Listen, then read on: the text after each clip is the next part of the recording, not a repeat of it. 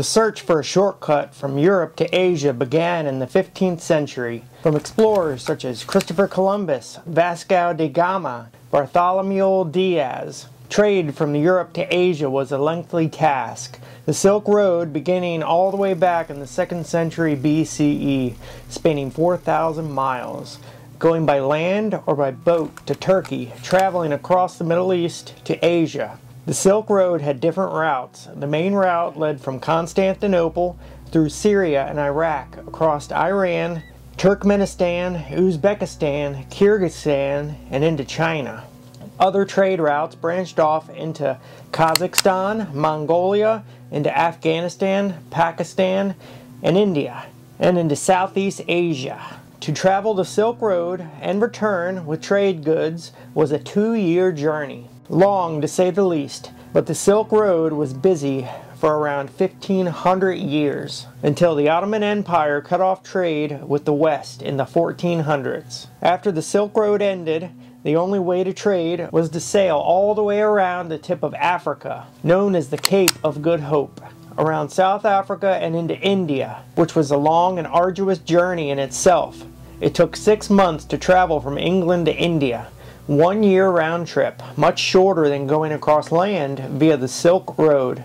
In the 1400s, explorers were tasked with finding a shortcut to India by traveling west into uncharted seas, until 1492 when Columbus found the Americas, not a shortcut into India. But that is not where it ends. The islands between Greenland and Canada were thought to have been a shortcut over the Americas, in between Alaska and Russia, and down to India.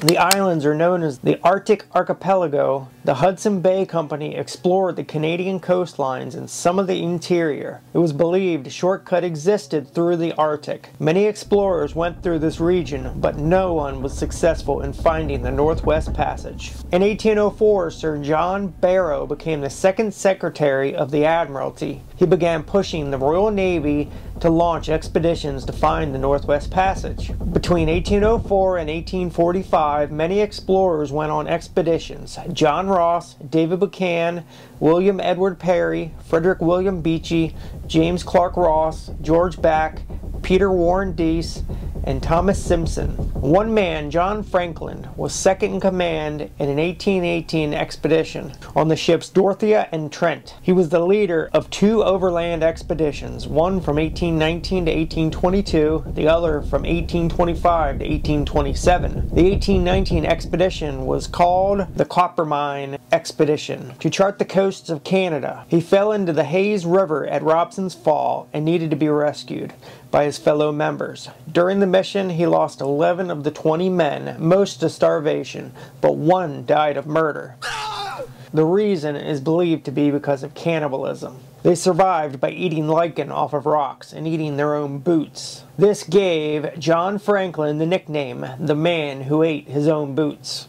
In 1845, Barrow was 82 years old and at the end of his career, and he thought he was close to finding the Northwest Passage. He made a list of potential leaders for the expeditions. William Perry, his first choice, was tired of the Arctic and declined the commission. James Clark, his second choice, declined because he told his wife he was done with polar exploring. James Fitzjames, the third choice, was denied by the Admiralty because he was too young and inexperienced. He considered George Back, but thought he was too argumentative for the task. Francis Crozier, another possibility, was Irish, and the Admiralty wanted a British high society member to lead the mission. They settled on 59-year-old John Franklin. 2 old warships were converted into Arctic ships, the Erebus, 378 tons, and the Terror, 331 tons. They were fitted with iron plating to protect from the ice, and each ship had a steam engine converted from a locomotive from the London and Croydon Railroad. The ships could reach 4 knots on steam power and use sails to go faster and to save fuel. They had a single screw propeller that could be brought back into the ship to prevent damage. The ships were heated with pipes that went through the ships to keep the sailors warm. Crozier was put in command of the Terror, and Franklin was in charge of the flagship, the Erebus. The ships were stocked well for the journey. The total supplies on both ships were 36,487 pounds of biscuits, 136,656 pounds of flour, 1,203 pounds of pemmican, a mixture of tallow, dried meat, and sometimes berries, usually made with bison, deer, or elk, 32,224 pounds of beef, 32,000 pounds of pork, 33,259 pounds of tinned meat, 23,576 pounds of sugar, 8,900 pounds of canned vegetables, 3,684 gallons of spirits, 200 gallons of wine for the sick, 3,052 pounds of suet. This is fat from lamb or cows. 1,008 pounds of raisins, 147 bushels of peas, 9,450 pounds of chocolate, 2,357 pounds of tea, 9,300 pounds of lemon juice to stave off scurvy, 20,463 pints of concentrated soup, 1,326 gallons of vinegar, 2,496 pounds of barley, 1,350 gallons of oatmeal, 580 gallons of pickles, 170 gallons of cranberries, 1,000 pounds of mustard, 200 pounds of pepper, 7,088 pounds of tobacco, 3,600 pounds of soap, 2,700 pounds of candles, 2,400 volumes of books, 70 slates, 200 pens, 100 Bibles, 100 prayer books, and one daguerreotype apparatus used for taking photos for the expedition. The 3 ships were provisioned for 3 years. Every day the men would get 1 pound of biscuits or flour, 2.5 pounds of sugar, a 1/4 pound of tea, 1 ounce of chocolate, and 1 ounce of lemon juice to stave off scurvy. Twice a week they would get 3/4 pound of salt pork and salt beef. 3 times a week 3/4 pound of tinned meat, and once a week 1 pint of soup. The canned meat was contracted to the lowest bidder, a man named Goldner. The cans were rushed. A shoddy soldering job was done, but this was partly the Navy's fault for the delay, given only a few weeks for the 32,289 pounds of canned meat to be ready. Back in the 1840s, it was thought vinegar and pickles stayed off scurvy, not just lemon juice, hence the pickles and vinegar on board. There were also theatrical equipment on board for the men to put on plays. The officers from the HMS Erebus consisted of Sir John Franklin, Captain, 59, James Fitzjames, Commander, 31, Graham Gore, Lieutenant, 39, Henry Le Viscontier, Lieutenant, 32, James Fairholme, Lieutenant, 24. Robert Sargent, mate, 24. Charles de Vaux, mate, 19. Edward Couch, mate, 22. James Reed, ice master, unknown. Henry Collins, second master, 27. Charles Osmer, playmaster and purser, 46. Stephen Stanley, surgeon, unknown. And Harry Goodsir, assistant surgeon, 25. The other jobs they had on board were engineer, carpenter, boatswain, boatswain's mate, carpenter mate, ship's cook, captain's steward, subordinate officer steward, playmaster and purser's steward, gunroom steward, captain of the forecastle, captain of the hold, captain of the foretop, captain of the maintop, caulker, caulker's mate, quartermaster, blacksmith, sailmaker, captain's coxswain, lead stoker, stoker, armorer, able-bodied seamen, members of the Royal Marines, and the cabin boys. The HMS Terror's officers were Francis Crozier, Captain, 48, Edward Little, Lieutenant, 33, George Hodson, Lieutenant, 28, John Irvin, Lieutenant, 30, Frederick Hornbury, Mate, 25, Robert Thomas, Mate, unknown, Thomas Blanky, Ice Master, 45, Gillis McBean, Second Master, 28, Edward Helpman, Clerk in Charge, 22, John Petty, Surgeon, 24, and Alexander MacDonald, Surgeon's Assistant, 27. Both ships consisted of 134 officers and men total. The expedition set sail from Greenock, Kent on May 19, 1845, with 134 officers and men. 5 would later return home due to sickness. The ship stopped at Stromness in the Orkney Islands in Scotland. They sailed to Greenland with the transport ships, the Barretto Jr. and the HMS Rattler. The trip took 30 days. At Disco Bay in Greenland, 10 oxen were killed for fresh meat and taken on board. The crew wrote their last letters home. and the 5 men were sent home. We learned in the letters Franklin had banned drunkenness and swearing. In July 1845, the 2 ships were spotted by 2 whaling ships, the Prince of Wales and the Enterprise. This was the last sighting by Europeans. They were in Baffin Bay waiting for good weather to cross the Lancaster Sound. The only information we have directly from the expedition is what was written in the 2-part victory note, which we will read later. The expedition spent the winter of 1845 to 1846 on Beechey Island. 3 graves were found by search parties later on. The graves contained Petty Officer John Torrington, Royal Marine Private William Brain, and able-bodied seaman John Hartnell. In 1984, the sailors were excavated and autopsies were performed. John Torrington's coffin was 4 feet 11 inches deep in the permafrost. The bodies were all frozen and needed to be defrosted by pouring hot water to melt the ice. The body was thought to have been stored on the ship while the grave was being dug. They found that his brain was almost completely gone and cell autolysis had occurred. He was very sick at his time of death, weighing only 85 pounds. At 5'4", his body had high amounts of lead, but the cause of death was pneumonia, after suffering lung problems aggravated by lead poisoning. William Brain was in the worst condition. His body had been gnawed by rats on board the ship while his grave was being dug. His cause of death was tuberculosis and lead poisoning. John Hartnell's body had already been autopsied in 1846 when he had died. In 2016, an analysis was conducted on his fingernail and toenail that were removed by Owen Beatty's 1984 team. They found his cause of death was most likely malnourishment and zinc deficiency. It is thought the expedition left in a hurry. No note was left, which was a practice by the Royal Navy. Many personal items were left behind. The ships were stuck in the ice, and it is thought once the ice let go of the ships, Sir John wanted to leave immediately. 2 left-hand gloves were found on the ground, thought to be left out to dry. They both had a small heart worked into the leather on the palm, a bone comb, a surgeon's tourniquet, buttons with thread attached, a Holy Bible, telescope lens, fish hook, a knife, sextant eyepiece, a brass matchbox, musket balls, and many other items, including a large rubbish pile with hundreds of tin cans. They traveled through Peel Sound the summer of 1846 and again were trapped in the ice off King William Island in September of 1846. It is thought they were never sailed again. The Victory Point note was a document found by search parties. It is the only written account we have from the expedition. 28th of May 1847. HMS ships Erebus and Terror wintered in the ice at lat. 70 degrees 5 north, long 98 degrees 23 west.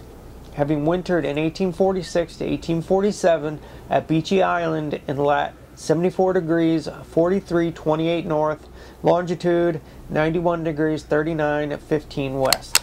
After having ascended Wellington Channel to latitude 70 degrees and returned by the west side of Cornwall Island. Sir John Franklin commanding the expedition, all well. Parties consisting of 2 officers and 6 men left the ships on May 24th, 1847. G.M. Gore, L.T. Chas, F. DeVoe, mate. Written in the margin, a second update was written. 25th of April, 1848, HMS ships Terror and Erebus were deserted on the 22nd of April, 5 leagues north-northwest of this having been beset since 12th of September, 1846. The officers and crews, consisting of 105 souls under the command of Captain F.R.M. Crozier, landed here in lat. 69 degrees 37 42, longitude 98 degrees 41. This paper was found by Lieutenant Irving under cairn supposed to have been built by Sir James Ross in 1831, 4 miles northward where it had been deposited by the late Commander Gore in May 1847. Sir James Ross Pillar has not, however, been found, and the paper has been transferred to this position, which is that in which Sir J. Ross Pillar was erected. Sir John Franklin died on the 11th of June, 1847, and the total loss by deaths in the expedition has been to this date 9 officers and 15 men. James Fitzjames, Captain HMS Erebus, FRM Crozier, captain and senior officer, and start on tomorrow, 26th, for Backfish River. In September of 1846, the ships got stuck in the ice, and on April 25, 1848, the ships were still stuck in the ice for a year and a half, over 500 days. Usually in the summer months, the ice melts and the ships can set sail again, but this time it did not. It had gotten so bad that they were willing to walk to mainland Canada instead of waiting for the ice to melt. Ice reports dating to this time period show almost no melting of the ice. A very cold summer for a few years in a row. The Victory Point note was found 11 years after it was written in 1859 by William Hobson on the northwest coast of King William Island. They also found an almost identical document containing the first message written in 1847 a few miles southwest at Gore Point. After 2 years had passed, Lady Jane Franklin grew concerned for her husband and his expedition. She urged the Admiralty to send search parties. They thought it was not necessary. They had provisions for 3 years and had means to hunt and fish. But by 1848, they developed a rescue plan, an overland rescue party led by John Richardson and John Ray, traveling down the Mackenzie River to the Arctic coast. 2 more search parties were sent by sea, led by James Clark Ross, going in through the Lancaster Sound. The other party led by Henry Kellett, entering from the Pacific side of Canada. A reward of £22,000 to any party or parties of any country who shall render assistance to the crews of the Discovery ships under command of Sir John Franklin. All 3 search parties failed. In 1850, 11 British and 2 American ships traveled the Arctic in search for the lost expedition. It is when the first signs of the expedition were found. The camp at Beechy Island was discovered, along with the relics left behind, and the 3 graves of Torrington, Hartnell, and Brain. In 1851, several ships saw 2 ships on a massive iceberg off the Newfoundland coast, one up and the other on its beam end. Unfortunately, these ships were not the Erebus or the Terror, but 2 abandoned whaling ships. In 1852, an expedition ended in disaster when 5 ships set out to search, led by Edward Belcher, and 4 of the 5 ships were abandoned, stuck in the ice pack. Belcher was court-martialed, but was later acquitted. In 1854, Ray Richardson was surveying for the Hudson's Bay Company when he met an Inuit near current-day Karguk in Nunavut. He told him of a party of 35 to 40 white men who died of starvation near the Back River. Other Inuit confirmed this story with reports of cannibalism. The Inuit showed Ray relics belonging to the Franklin expedition in their possession. Ray bought from the Inuit silverware, later being identified as belonging to Franklin, Fitzjames, Crozier, Fairholme, and Sargent.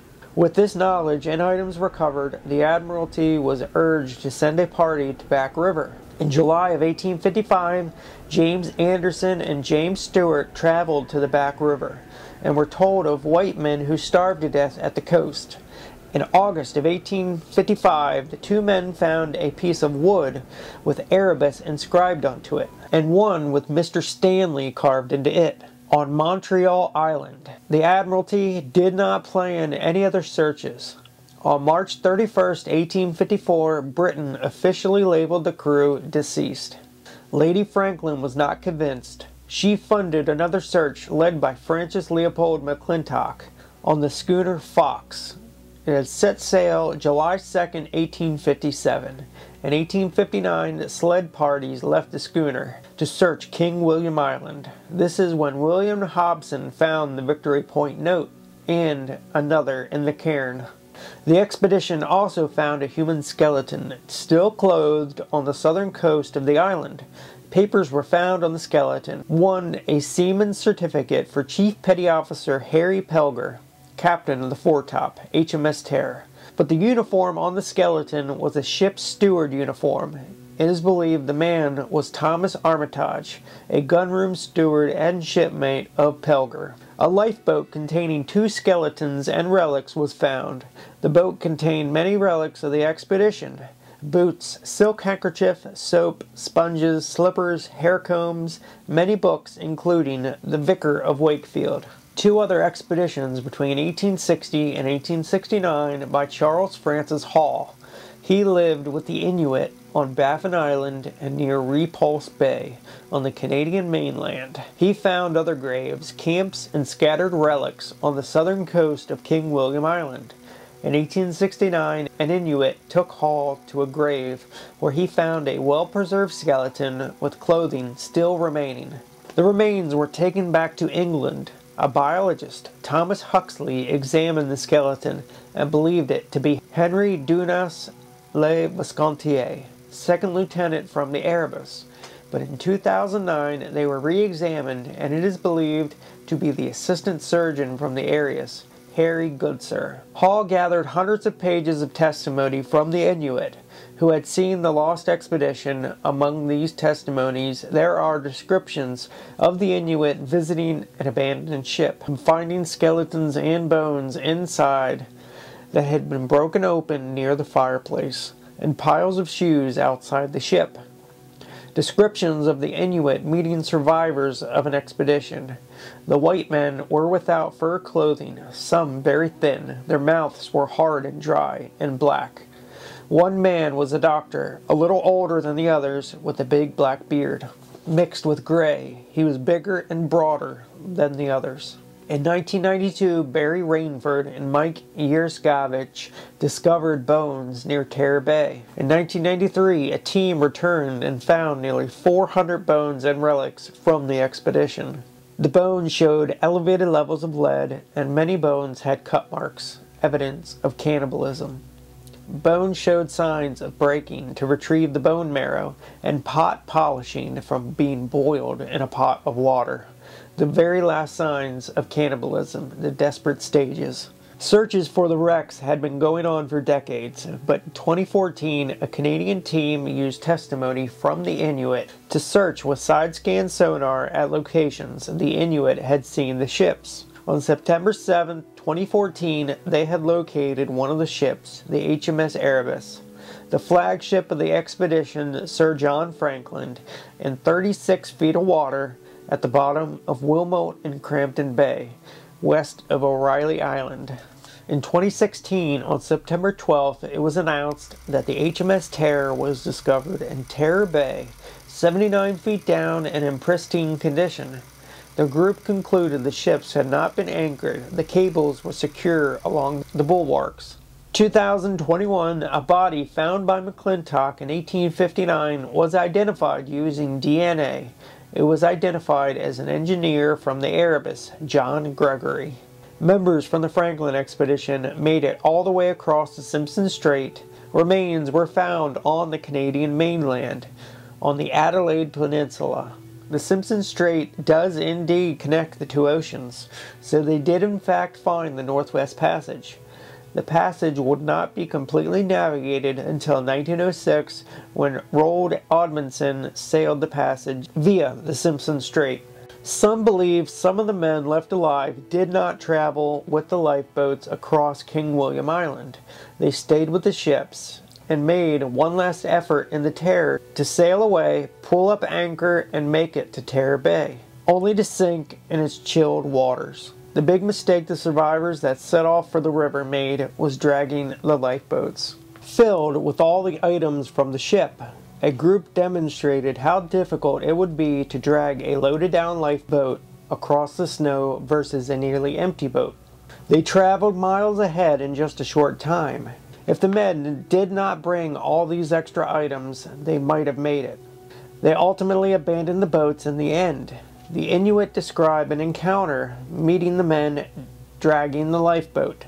They gave the men seal meat and then left, knowing that if they took the men in, it would be. Other Inuits found camps along their trail. They found an overturned boat used as a shelter, with bones and bodies, kettles with remnants of meat. The men had turned to cannibalism on the journey across King William Island. The Inuit also describe a lone ship drifting in the ice 100 miles from where the ships were abandoned.